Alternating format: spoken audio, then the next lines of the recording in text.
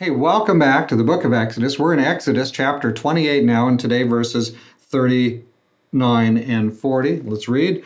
You shall weave the tunic of checkered work of fine linen, and shall make a turban of fine linen, and you shall make a sash in the work of a weaver.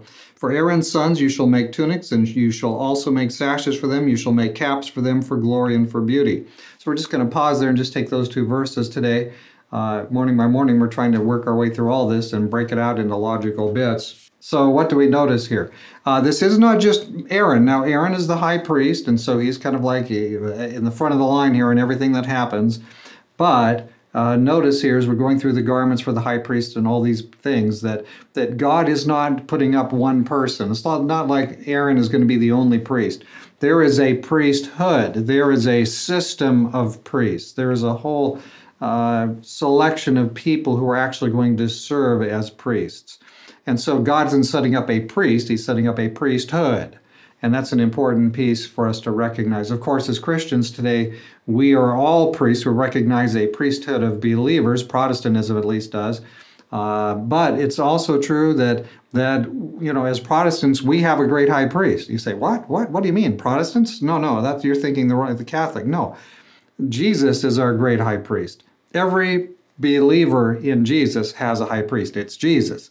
Jesus is our Lord. He's also our great high priest, the apostle of our profession, and so on. There's different things he's called in the Bible, but we will notice here that God set up a priesthood. We're all involved. We're all to be connected with Jesus as he intercedes and we intercede for people. But Jesus is our ultimate priest. But there's still a priesthood. We do not become like Jesus. Jesus is divine, and you and I are finite, very limited. We don't always smell right. God is beautiful and perfect. So anyway, here there's just some more about the robe that the priest wears. And this is worn under the other garments, and it's worn for glory and beauty. So everything associated with God is connected with glory and beauty, and it should be that way. We should give God our highest respects. We should pay attention. When he says, stand here, we should stand here. When he says, stand there, we should stand there. He's the creator. He designed us. He designed everything about us. He designed our human sexuality. He designed it. It's messed up today by the way the world works, but it's still true. What is still there, what God originally put there, can be corrected. And so God is good to us, and we want to follow all of his guide and let him be our helper. So we are watching here as God is laying out a priesthood, a plan for his people to bring them up out of the bondage of slavery and bring them into a better place with him.